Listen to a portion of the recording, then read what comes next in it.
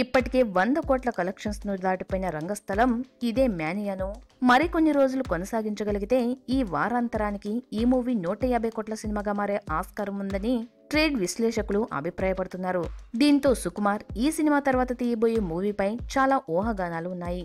మళ్లీ సుకుమార్ ఇలాంటి black buster తీయాలి అంటే ఒక్క అల్లు అర్జున్తోనే తీసే ఆస్కారం ఉందని అంటున్నారు.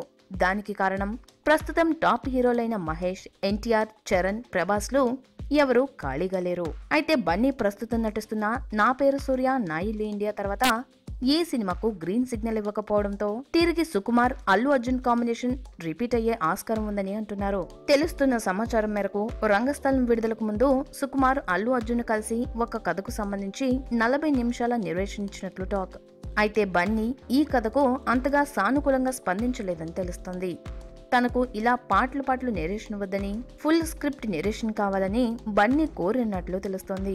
ఈ వీడియో గనుక మీకు నచ్చితే లైక్ చేయండి, మీ ఫ్రెండ్స్ కి షేర్ చేయండి. మరిన్ని ఇంట్రెస్టింగ్ అప్డేట్స్ కోసం మా ఛానల్ ని సబ్స్క్రైబ్ చేయడం మాత్రం మర్చిపోకండి.